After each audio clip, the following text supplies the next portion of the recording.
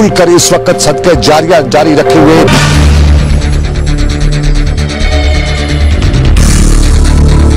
हमारी ये डॉक्टर साहिबान जो है ये हमारे लिए एक असासा है।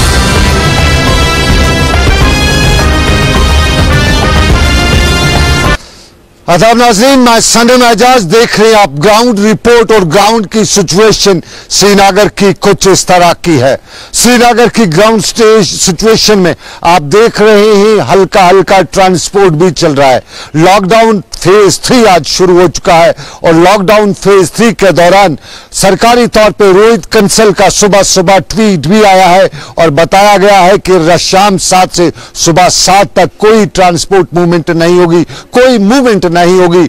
सिर्फ एसेंशियल सर्विसेज में से मेडिकल सर्विसेज को ही इजाजत होगी, बाकी कोई भी मूवमेंट नहीं होगी। ये रोहित कंसल का ट्वीट दिन के हवाले से, उसमें कुछ नहीं लिखा है, लेकिन दिन के हवाले से सूरत हाल कुछ इस तरह की शहर श्रीनगर की है। ट्रैफिक भी हल्का हल्का चल रहा है, पब्लिक मूवमेंट भी देखी जा रही है और इस सारे के बीच में मामलात जिंदगी के उसी तरह के हैं जो 1 महीना पहले जिस दिन कोविड ने कश्मीर में दस्तक दी थी उसी तरह के हैं। लोगों में खौफ भी है, दहशत भी है, लोगों में परेशानी और परेशानी के आलम में कोविड पर बहस भी है। सरकारी सतह पर इकदाम उठाए जाने का ऐलान भी किया जाता है।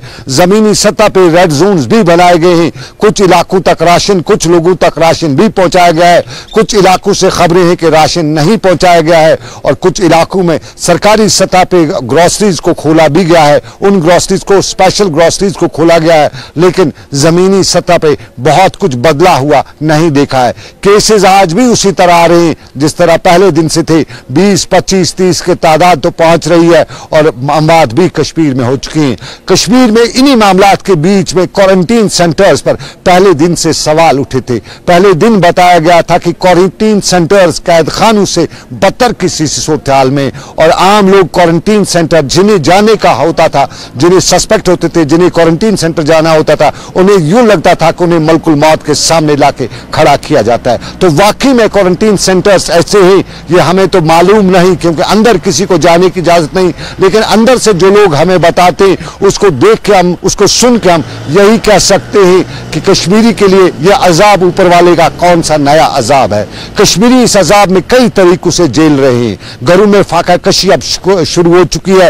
एक दोस्त ने हमें बताया कि अब उसका पड़ोसी दवाइयां ब्लड प्रेशर की अल्टरनेट डेज पे खाता है। जिस तरह डॉक्टर ने उसको प्रिस्क्राइब की है उस तरह नहीं खा पाता है क्योंकि उसके पास अब पैसे नहीं है। कश्मीरी जो पिछले 1 साल से सारे लॉकडाउन वगैरह झेल रहा है, इस मुसीबत में बहुत ज्यादा परेशान है और कश्मीर से बाहर जो कश्मीरी है उनकी मुसीबत का आलम ये वही जान सकता है जो कभी इस मुसीबत में खुद फंसा हो, वो जानता हो कि इस तरह की मुसीबत क्या है। अपने नाज़रीन तक एक बात मैं जरूर पहुंचाना चाहूंगा। परसों हमें एक दोस्त ने दिल्ली से फोन किया था। उनने बताया कि उनके वालिद साहब हमसे बात करना चाहते हैं। हम उनको तो नहीं जानते हैं, उसको भी नहीं जानते, लेकिन वो कश्मीरी था और उसने बताया कि दिल्ली में फंसा हुआ, उसकी फैमिली फंसी हुई है, उसके वालिद साहब फंसे और उनके वालिद साहब ने रोते रोते हमें बताया कि किसी तरीके से वहां से उन्हें निकालो, सरकार तक की बात पहुंचाओ।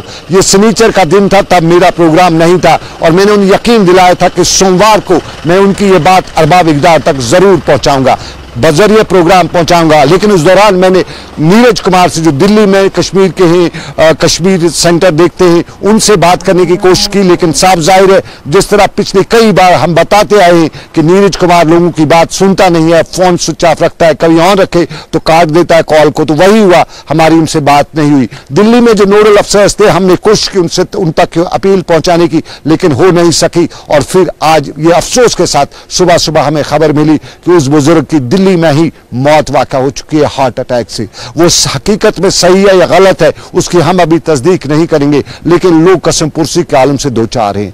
जम्मू के लखनपुर से भी हमें खबरें इसी तरह की आ रही हैं। मुल्क के मुख्तलिफ हिस्सों से कश्मीरियों को लाने की जो कोशिश की गई है, उनमें या कुछ खुद भी पहुंच रहे हैं, उनको लखनपुर में डिटेन करके आश्रम में रखा जाता है और उस आश्रम में अभी दोपहर 12 बजे तक हमें यही बताया गया कि किसी ने उनसे नहीं पूछा, किसी ने उन्हें पानी का एक कतरा नहीं दिया, सहरी की तो बात ही नहीं है। बच्चे हैं, खवातीन हैं, वहां पे ये सारे वो मामला थे। लेकिन शहर श्रीनगर में क्या सूरत हाल बता रहे हैं मीर हिलाल हांजूरी। देखिए सनम, अगर हम लॉकडाउन की बात करते हैं तो हम देख रहे हैं कि शहरी श्रीनगर के अंदर खासतौर पर ऐसे भी इलाके हैं जो रेड जोन में आते हैं और रेड जोन के अंदर उन्हें गोनों को मुश्किलात का सामना करना पड़ रहा है। खासतौर पर इन लोगों को अब खाने पीने के साथ साथ अद्वियात की भी काफी जरूरत पड़ रही है। कुछ लोगों के साथ जब हमारी बात हुई है तो उनका मानना है कि उन्हें जो डेली दवाइयां लेनी पड़ती हैं उसमें अब वो ऑल्टरनेट डेज पर लेने लगे हैं, यानी ब्लड प्रेशर या शुगर की दवाई जो सबसे एसेंशियल है। यानी अगर ब्लड प्रेशर की दवाई एक दिन नहीं ली तो खतरा लायक हो सकता है कि उस इंसान का ब्लड प्रेशर ज्यादा हो सकता है और उसकी मौत भी हो सकती है। लेकिन ऐसे इलाकों में अब ऐसे लोग भी हैं जिन्हें ये अद्वियात मैसर नहीं है। ये बात अलग है कि दूसरे इलाकों से वो ये खरीद सकते हैं, लेकिन ऐसे भी लोग हैं जिन्हें ये दवाइयां खरीदने के लिए भी पैसा नहीं है। ऐसे लोगों के साथ भी हमारी बात हुई है। तो इस तरह से अगर हम आज शहर श्रीनगर की बात करते हैं तो शहर श्रीनगर के साथ साथ दीगर अजला में भी जो रेड जोन्स है वहां पर लोगों के लिए सिचुएशन बनी है, क्योंकि अब तीसरे मरहले में हम दाखिल हो चुके हैं। यानी लॉकडाउन का तीसरा मरहला आज से शुरू हो चुका है और अब ये 17 तारीख तक लगातार जारी रहेगा। लेकिन इसमें सरकार की जानिब से अगर कोई असिस्टेंस आई है तो यही है कि 5 किलो फी नफ्स जो है चावल दी गई है और वो फ्री ऑफ कॉस्ट दिया गया है। लेकिन अद्वियात या उसके साथ साथ जो बाकी जरूरी चीजें हैं उस पर अभी सरकार खामोशी नजर आ रही है। शहर श्रीनगर से कैमरामैन आबिद कादिर के साथ मैं मीर हिलाल हांजुरी, गुलिस्तान न्यूज। ये मीर हिलाल हांजुरी बता रहे थे सूरत हाल, और जिस तरह हमने बताया कि लोग कसम पुरसी के आलम में हैं और लोग मजबूर हैं बाहर निकलने को, थर्ड फेज है। लेकिन मजबूरी भी हमने बहुत सी देखी है, बहुत सी झेली है। एक मजबूरी इंसान को जम्मू से पैदल ले आती है अपने बच्चों समेत।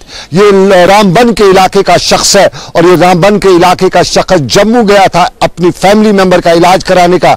वापस जब वहां पे इलाज मुकम्मल हुआ, अब उसको जम्मू में खर्चा नहीं था, पैसा नहीं था, रहता तो कहां रहता। आखिरकार ड्यूकम ऑफिस जम्मू गया, वहां लगातार जाता रहा पास के लिए, लेकिन किसी ने उसको परमिशन नहीं दिया और वो पैदल निकल पड़ा। पैदल निकलते निकलते खबरें आई हैं कि उधमपुर तक जा पहुंचा है। अभी बहुत सा सफर तय करना है। नदीम कटोच मेरे साथ इस वक्त रामबन से मौजूद है, फोन लाइन पे हमारे साथ मौजूद है इस वक्त। नदीम से जानना चाहेंगे असल हकीकत क्या है, खबर क्या है। नदीम, आप तक अगर मेरी आवाज पहुंच रही है तो बताइए, ये आदमी कौन है, कहां का है और जम्मू किस लिए गया था, वापस आ रहा है तो किस लिए आ रहा था? अगर आज की हम बात करें, क्योंकि 10-12 दिन पहले जब गए थे तो एम्बुलेंस के जरिए वहां तो पहुंच गए। जब उनका इलाज और मालजा हुआ तो अब इनके पास खर्चा इतना ज्यादा नहीं था कि इतने लोगों को वहां पे अफोर्ड कर पाता जम्मू में। तो फाइनली इन्होंने ड्यूकॉम ऑफिस अप्रोच किया कि वहां पे 6 दिन मुसलसल जाते रहे पास की घर से कि इन्हें पास इशू किया जाए ताकि ये दोबारा अपने घर वापस आ सके।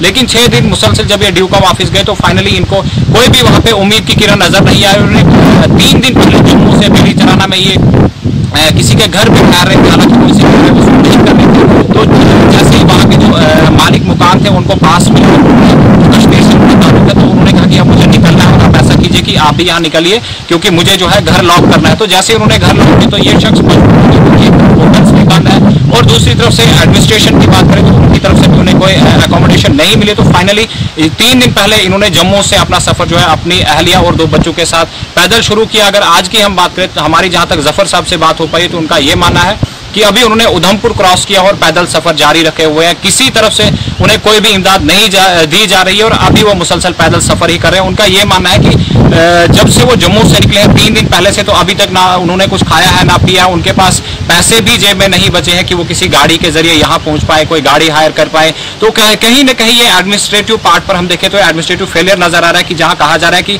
इमरजेंसी कैरिंग है, जो हेल्थ इश्यूज है उनको तो पास दिया जाएगा अगर एक तरफ से एम्बुलेंस के जरिए जो आप तीमारदार हैं उनको भेजते हैं, लेकिन वापस आने में उन्हें इस तरह की दुश्वारियां रहती है। तो मुझे लगता है कहीं ना कहीं ये दिल खराश बात है और एडमिनिस्ट्रेशन को चाहिए कि वो इस तरफ तवज्जो दे। सनम एजाज में एक चीज और ऐड करता चलो कि जिला रामबन की अगर बात करें तो जिला रामबन के हालात में बेहतर नहीं है। अगर हम बात करें अल्ट्रासाउंड जो मैं कहता हूं कि जो प्रेग्नेंट लेडीज होती है रूटीन चेकअप में अल्ट्रासाउंड कंपलसरी हो जाता है उनका पर मंथ। लेकिन लॉकडाउन की बात करें, लॉकडाउन रामबन के अंदर 17 मार्च से ऑर्डर निकाला गया कि पब्लिक ट्रांसपोर्ट को बंद कर दिया गया है, यहाँ पे जो मार्केट्स हैं उन्हें बंद कर दिया गया है। डिस्ट्रिक्ट हॉस्पिटल रामबन की बात करें तो गुज़श्ता 2 सालों से अल्ट्रासाउंड मशीन खराब बैठी है और यहाँ पे अल्ट्रासाउंड नहीं होता है। लॉकडाउन के दौरान जिन लोगों को अल्ट्रासाउंड के लिए डिस्ट्रिक्ट हॉस्पिटल आना तो पड़ता है, लेकिन यहाँ पे उन्हें या तो उधमपुर या जम्मू की राह दिखाई जाती है और अल्ट्रासाउंड के लिए उधमपुर या जम्मू पहुंचना किसी मजदूर शख्स के लिए इतना आसान नहीं, क्योंकि अगर आज की डेट में लॉकडाउन के दौरान अगर किसी को जम्मू या उधमपुर जाना है तो उसके लिए सबसे पहले उन्हें पैसा चाहिए। अगर पैसा उनके पास है भी तो पास उन्हें नहीं मिलता। नदीम बहुत शुक्रिया। नदीम बहुत शुक्रिया। ये सारी मामला जो बाकी वो हमारी आवाम भी जानती है, हमारे सब लोग जानते हैं, हम भी जानते हैं हमारा सिस्टम कितना ढीला है, ये हमारे पता है, हमें मालूम है। लेकिन इस सिस्टम को सुधारने वाले कितने और ढीले हो चुके इस कोविड की वजह से, ये सवाल अपनी जगह पे। नदीम कटोच बहुत बहुत शुक्रिया पूरी जानकारी के लिए। मेरे साथी नदीम बता रहे थे और अपने नाजरीन तक ये बात जरूरी पहुंचाना चाहेंगे। जम्मू में अरबाब इकदार एडमिनिस्ट्रेशन पर सवालात बहुत ज्यादा उठे हैं और इन्हीं सवालात के कटघरे में आज ये सवाल भी है कि जफर को पास जम्मू में क्यों नहीं दिया गया, जम्मू के ड्यूकाम का ऑफिस का कोई भी आदमी उससे क्यों नहीं मिला। ये सवाल और इसी सवाल के साथ आपको बताई कि और भी मामला थे और इन्हीं मामलात पे हमारी नजर रहेगी। लेकिन जफर इस वक्त उधमपुर पहुंच चुका है। ये इंसानियत को शर्मसाज हम नहीं कहेंगे बल्कि इंसानियत सोज कदम है कि एक आदमी भूखा प्यासा अपने बच्चों के साथ निकल पड़ा है घर के लिए, क्योंकि उसके पास रहने के लिए जगह नहीं है। जम्मू एडमिनिस्ट्रेशन पे सवाल कई बार उठे हैं और जम्मू के ड्यूकाम पर इन सवालात के कटघरे में सवाल यही पूछा जा सकता है कि क्या कर रहा है वो वहां पे, क्यों नहीं पहुंच रही है उसकी एडमिनिस्ट्रेशन, जम्मू का डीसी क्यों नहीं पहुंच रहा है और जफर को पैदल क्यों निकलना पड़ा, और अगर पैदल निकला तो फिर वो कहां जाएगा। पासिस के हवाले से जम्मू में अक्सर लोगों की शिकायत है कि इमरजेंसी मेडिकल इमरजेंसीज का भी जम्मू में एडमिनिस्ट्रेशन ख्याल नहीं रखती है। वो और बात है, वहां दूसरे तरह के कई मामला थे। एक मामला ये भी उठा था कि गुजरनगर और बठंडी को ही रेड जोन क्यों, जबकि उस इलाके में कोई केस भी नहीं था। जम्मू अब फ्री हो चुका है, कोविड फ्री, लेकिन फिर भी उन इलाकों में, पर्टिकुलर इलाकों में क्यों पाबंदियां, पूरे जम्मू में क्यों नहीं। ये सवाल जम्मू में उठते रहते हैं और इन सवालात के कटघरे में जम्मू की इंतजामिया भी आती है और जफर के हवाले से जम्मू की इंतजामिया को कटघरे में खड़ा किया जा सकता है। और लखनपुर में जो कश्मीरी पहुंचे हुए वो आज बाद दोपहर तक भूखे प्यासे वहां पे थे, उन्हें रहने के लिए एक आश्रम लिया गया था, लेकिन उस आश्रम में उनके लिए जगह भी नहीं थी, मैदान खुले मैदान में छोड़ रखा था। यह एडमिनिस्ट्रेशन पर सवाल, लेकिन इधर सवालात के कटघरे में ये आपको हम वीडियो दिखाते हैं जो कुपवाड़ा के क्वारंटीन सेंटर से आया हुआ है। इस वीडियो की जरा जानकारी आप सुनिए, ये क्या बता रहा है। क्वारंटीन सेंटर में एक पेशेंट जो है हॉस्पिटल में, कुपवाड़ा के सब डिस्ट्रिक्ट हॉस्पिटल में जो पेशेंट है वो अंदर का हाल अहवाल क्या बताता है। हम अंदर नहीं जा पाते, आम आदमी अंदर नहीं जा पाता है, लेकिन अंदर क्या हाल है। सुबह 10:30 बजे तक भूखे प्यासे रखे गए थे, सहरी की तो बात ही नहीं है।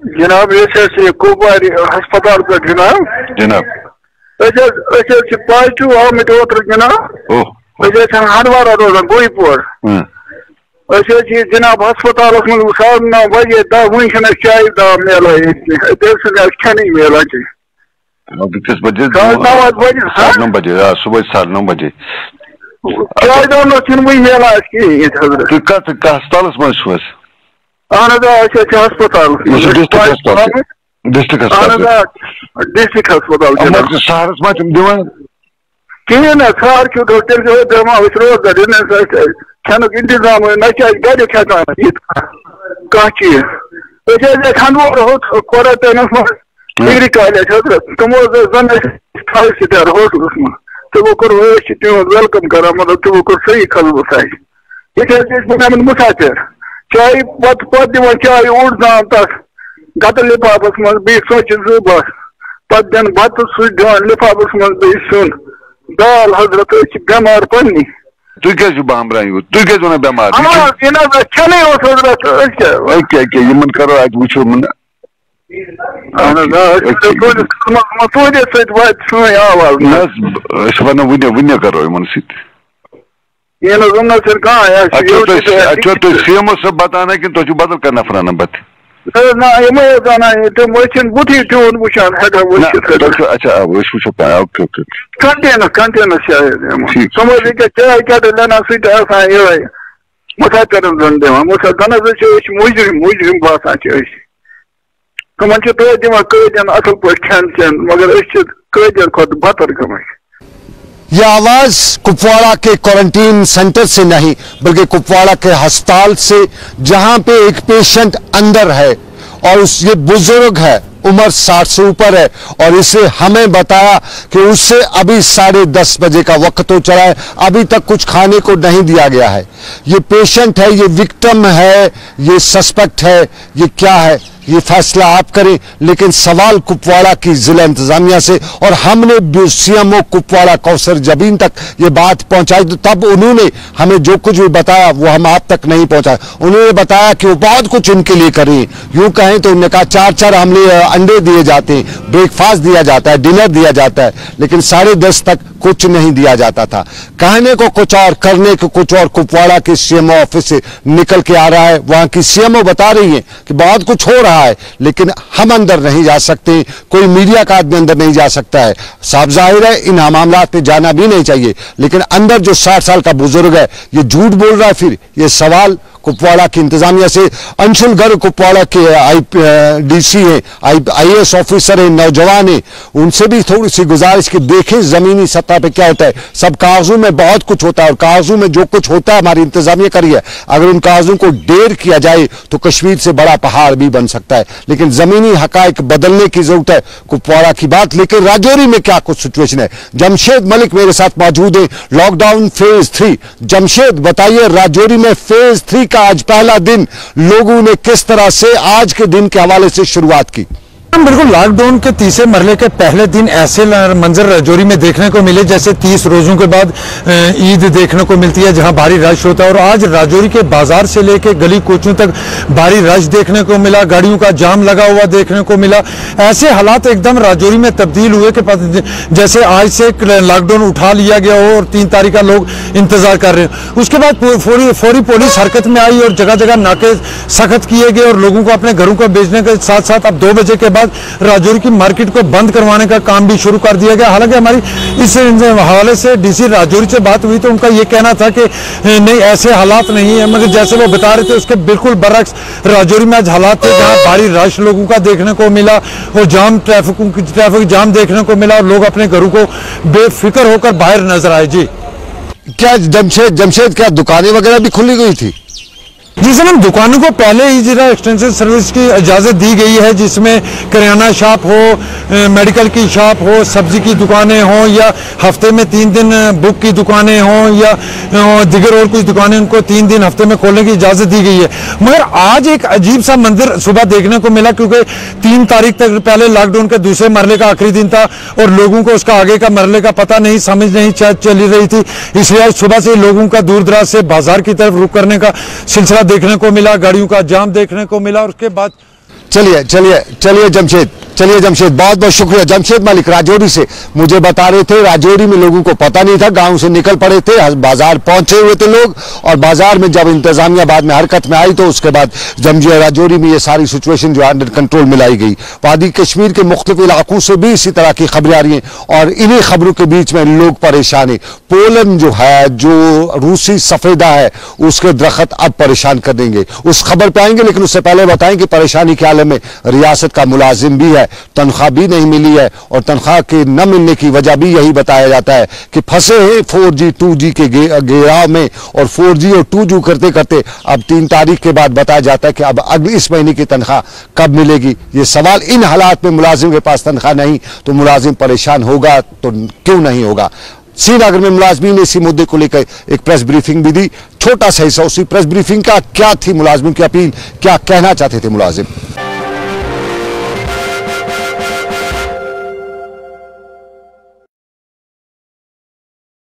जितने भी लोग, चाहे वो एसेंशियल हो या नॉन एसेंशियल डिपार्टमेंट के मुलाजमीन है, वो अभी अपने अप्रैल के तनख्वाह से महरूम है।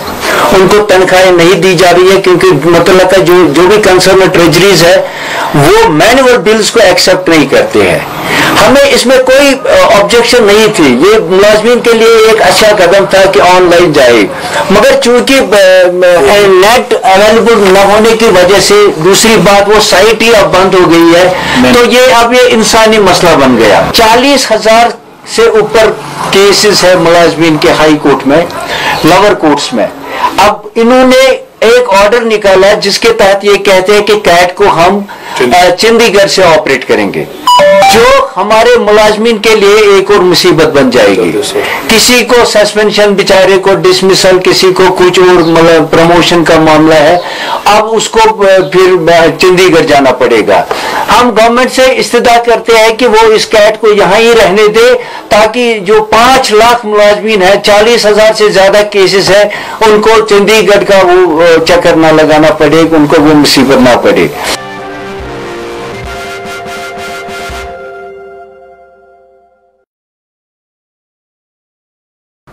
श्रीनगर में मुलाजमीन की एक छोटी सी प्रेस कॉन्फ्रेंस और इस दौरान ईजैक लीडर खुर्शीद अहमद मीडिया को बता रहे थे मुलाजमीन की परेशानी बहुत है और मुलाजमीन के साथ साथ हर कश्मीरी इन दिनों परेशान है। कोविड ने सबको हिला के रखा है और वो कश्मीरी भी परेशान है जो रियासत से बाहर हैं, कलकत्ता में हैं, झारखंड में हैं, जमशेदपुर में हैं, पंजाब में हैं, दिल्ली में हैं, किस किस जगह का नाम लें, उन जगहों पे हैं जिनका हमने कभी नाम भी नहीं सुना था। और बताया जाता था कि रेल सर्विस भी शुरू की जा चुकी है, उनके लिए लाने के लिए इकदाम भी उठाए जा रहे, लेकिन सिर्फ बताया जाता है, किया नहीं जाता है। कुछ को लाया गया है, कल भी लाया गया, परसों भी लाया गया और आज भी बताया जाता है कि कुछ लाए जा रहे। और लखनपुर में जो कश्मीरी लाए गए हैं या लाए पहुंचे हैं, उनकी हालत जार जो उन्होंने हमें बताई वो बहुत ही अफसोसनाक भी है। और इस सारे के बीच में एक और सवाल होता है कि जो लोग बाहर से आ रहे हैं, क्या सबको क्वारंटीन किया जाएगा? अब जिसको क्वारंटीन वहां पे हो चुका हो उसको यहां पर भी क्वारंटीन किया जाएगा।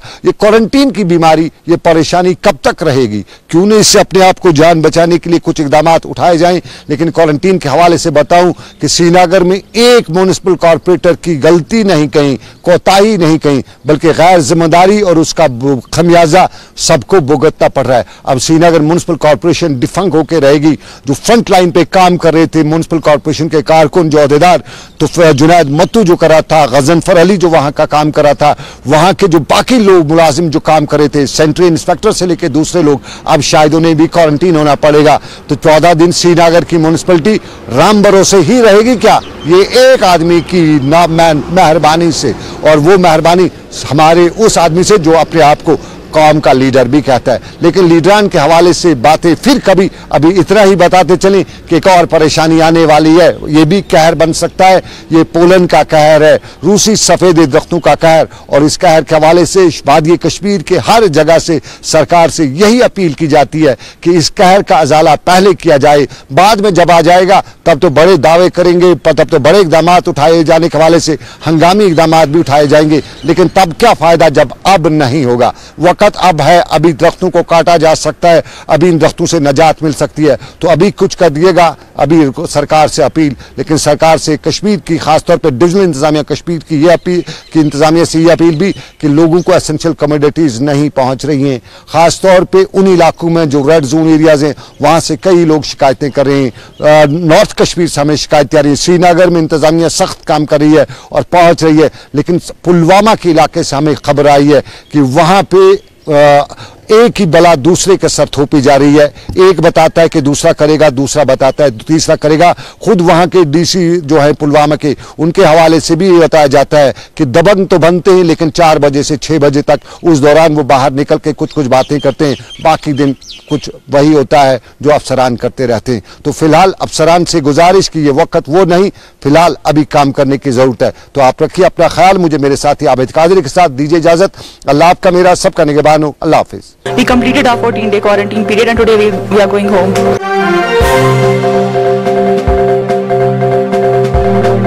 ये डरने की कोई बात नहीं है, क्वारंटीन कोई बड़ी बात नहीं है, फ्रीक आउट बिल्कुल नहीं करना है।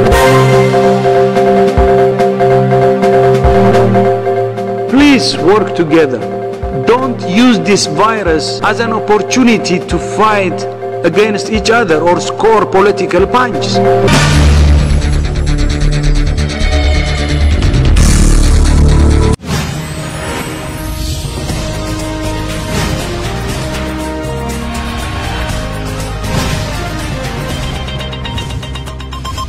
Hello, Gulistan. बुलबुलाओ समिताओ गुलान लोला बराओ